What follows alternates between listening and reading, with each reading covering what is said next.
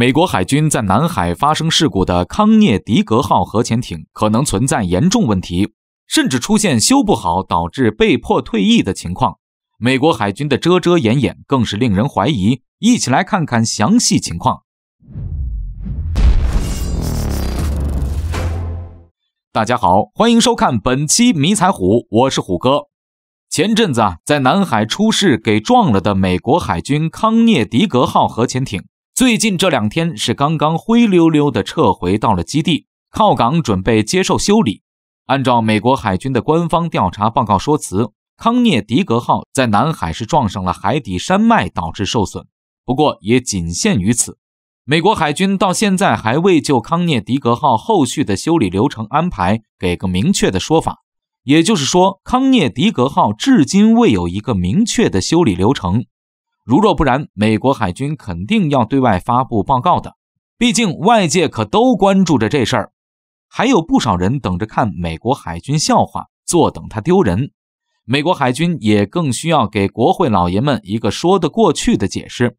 但也就是在外界对此众说纷纭、猜测不断之际，有美国知名媒体爆出消息称，康涅狄格号的情况可能要比外界预期严重得多，受损严重难以修理，可能才是最真实的状态。美国海军这一直以来的遮遮掩掩，只怕是有大问题。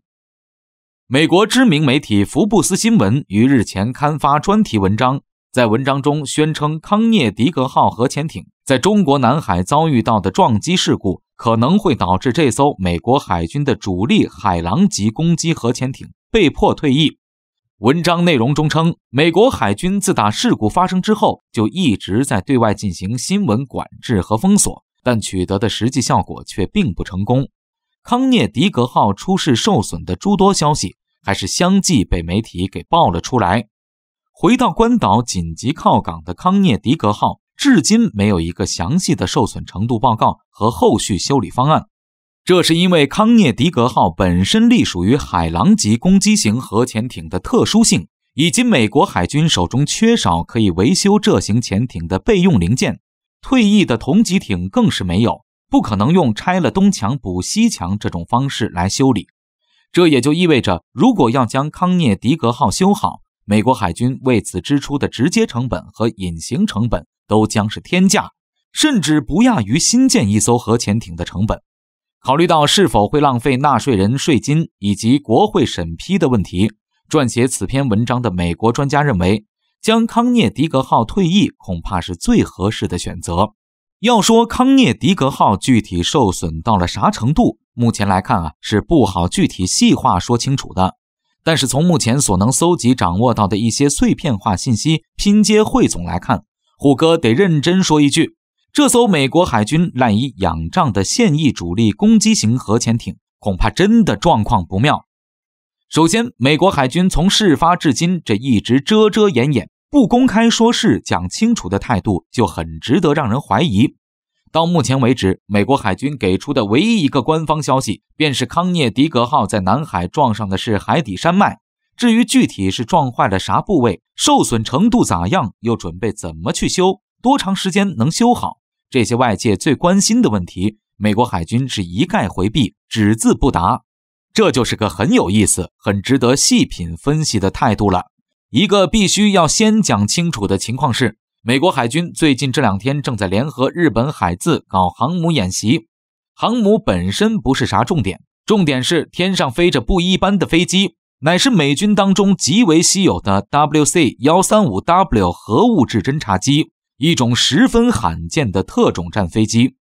实际用途正如其名，这是一款专门用来检测环境中放射性元素、调查核辐射数值的专用机。一般来说，其所出现的场合都是核试验或者核泄漏之后，总而言之就是离不开核这个字。中国一没在南海搞核试验，二没在南海搞海上核电站，无谈核泄漏。美国大老远把这金贵的 WC-135W 核物质侦察机飞到南海来干啥呢？恰好这时间节点还是在康涅狄格号刚出事之后不久。如果将2件事并联串一起来考虑，实则距离真相就非常接近了。再给大伙说句题外话， WC-135W 核物质侦察机的上一次公开现身，那是在日本福岛核电站事发后的上空。目前外界有一种很有市场的观点，认为美国海军对康涅狄格号事故的遮遮掩掩、默不作声态度，加上派遣特殊又罕见的核物质侦察机前往康涅狄格号事发的中国南海海域这事儿，几乎能够说明康涅狄格号必然受损不轻，甚至有可能伤及了反应堆本身，反应堆回路出了啥问题，甚至出现了核泄漏也不是不可能。极少公开现身的 WC-135W 赶在这个特殊时间现身南海，保不齐就是给康涅狄格号善后去了。如果真的是反应堆出了问题受损，这倒也能解释得通美国海军为啥一直对此遮遮掩掩、默不作声了。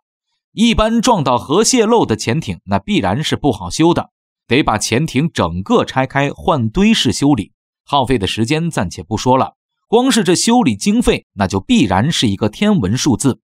而且涉及到换堆还一时半会儿修不好，也正如美专家所说，有功夫修这玩意儿还不如造艘新的，反正都是差不多的钱，何苦修旧的？